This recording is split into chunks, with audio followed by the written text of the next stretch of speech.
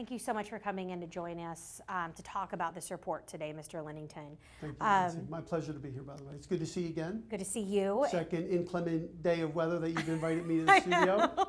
Every time we come to chat, it's always raining out there. But really do appreciate your responsiveness. Obviously, this report's only been out a few hours, so everyone's still digesting it. It seems like you all included. Yeah, we just got it.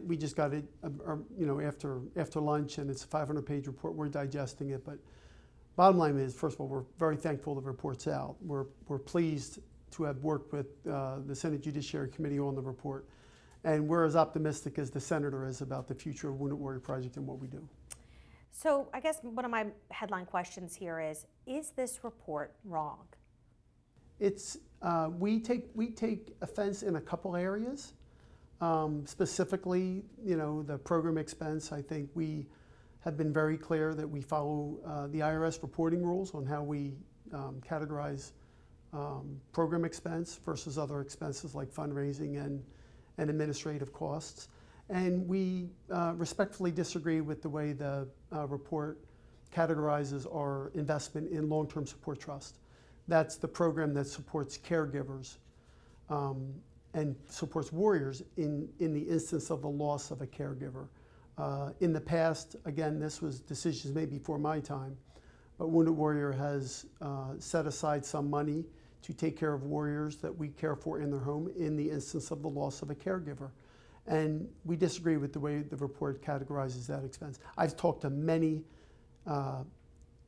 family members, caregivers that are taken care of, will be taken care of by that program, and it's the only program like it in the country, and what allows them to sleep at night restfully.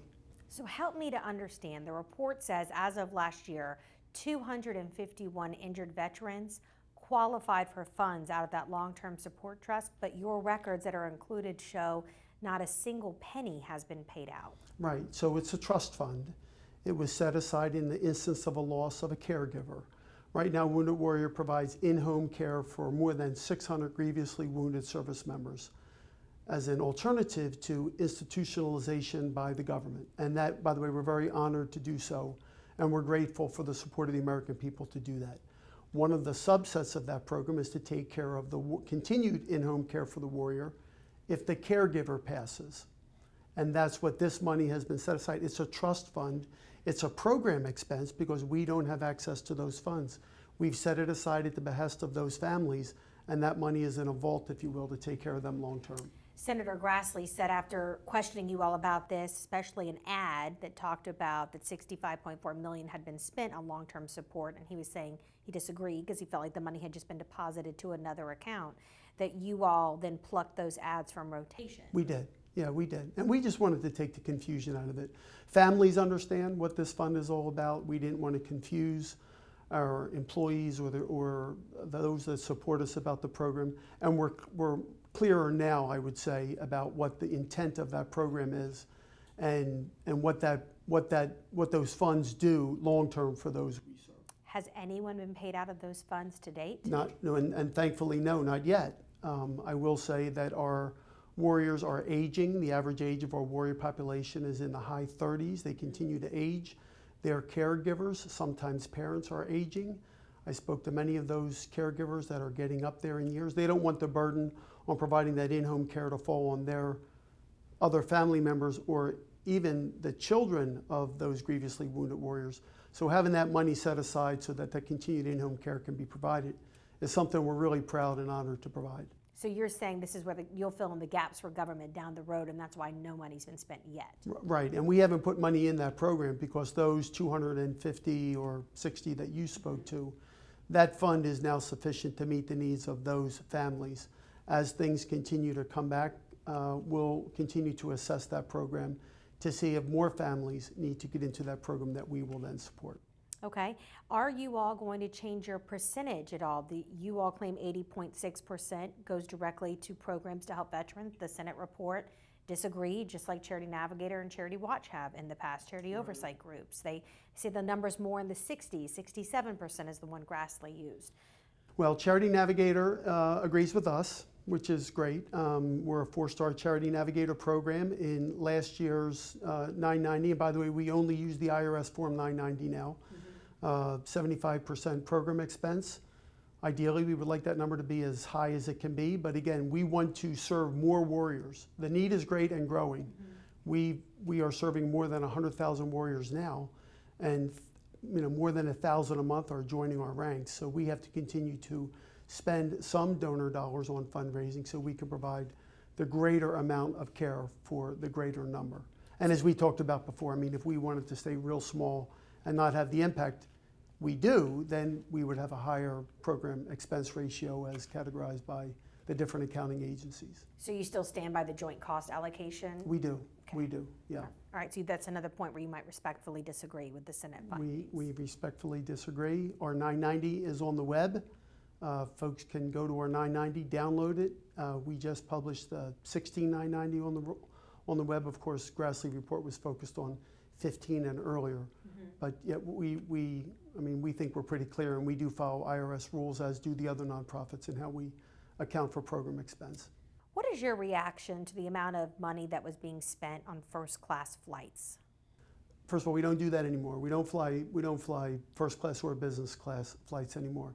As I've gone back and done the work and looked at those 38,000 flights that have been provided, for the most part for warriors, but also staff that accompany those warriors, less than 1% of those were first class and business class flights. And many of those flights, as noted in the Grassley report, were for service members with disabilities that needed accommodation in business class or first class where they would stretch their legs. Some weren't. They said it was 5% of the overall flights were first and business class, and of those, 60% were for your employees. And many of our employees are warriors themselves. Many of our employees have disabilities that need to be accommodated. But what we decided a year ago when I got here was let's just not do it.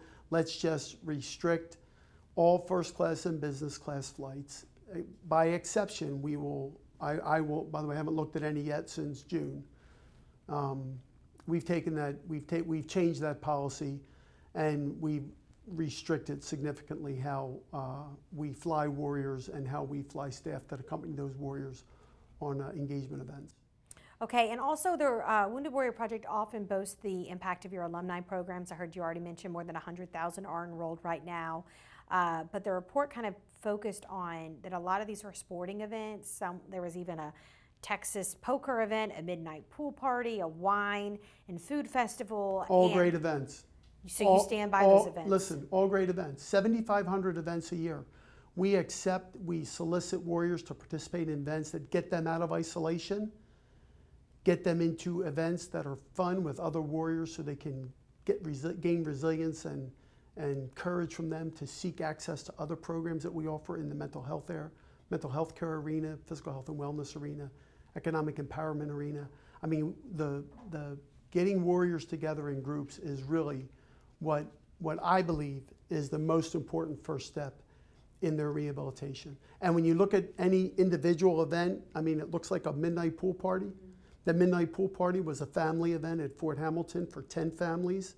Barbecue, kids in a pool watching Disney flicks at night, and then at the end of the night going home and gaining newfound friendships. The poker night are events sponsored by donors that want to highlight Texas Hold'em events for warriors where they get together, and the one that finishes the night with the most chips gets free tickets to the Jets game that were donated. That's the type of events we're talking about. So anybody can cherry pick one or two events out of there and say it looks bad. But until you get into the depths of it and see what it really means, it's really about the connect piece of our mission to connect, serve, and empower. It's connecting warriors with each other, with the services and programs that are provided in their community and by other nonprofits, not just Wounded Warrior, and then connect them to the other programs Wounded Warrior provides that helps in their rehabilitation. The report looked at your records and found 18% of all of the alumni events were attended by just one warrior. Right. Is that a problem? We have a lot of events that are sometimes attended by hundreds and sometimes attended by one. We may have a donor that says, I have an extra ticket for a game that I want a warrior to go to. That's a program event with one warrior attendant. We obviously look to accommodate as many warriors as we can at events because it's that fellowship that allows them to make that connection and help them continue to heal. The report is urging that alumni program in particular have some more oversight to make sure that the programs are as impactful as possible and have the biggest reach as possible. Is that something you might consider? Yeah, Lindsay, in fact, we had a lot of discussions with the Senator's team on that, and we are continuing to look for ways to be as